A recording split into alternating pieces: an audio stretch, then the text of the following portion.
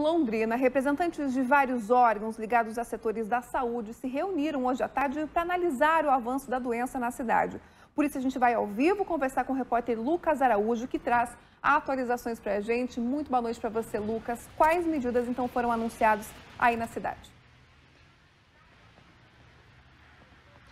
Muito boa noite, Simone. Boa noite para todos que nos acompanham. A reunião com gestores, médicos e servidores terminou agora há pouco e definiu uma série de medidas importantes. Na Universidade Estadual de Londrina, que é a maior instituição pública do interior do estado, ficou definida a suspensão do calendário acadêmico de amanhã até o dia 12 de abril.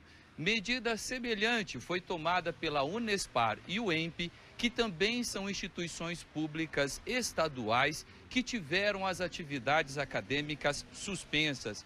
Na reunião realizada na Prefeitura de Londrina, também foi definida pela suspensão nas escolas da rede pública e privada a partir da próxima segunda-feira. Os profissionais presentes à reunião também sugeriram que sejam evitadas aglomerações de pessoas em grandes eventos, como é o caso da ExpoLondrina, que é uma das maiores feiras agropecuárias do país e que está agendada para abril. Simone. Certo, Lucas, muito obrigada pelas suas informações.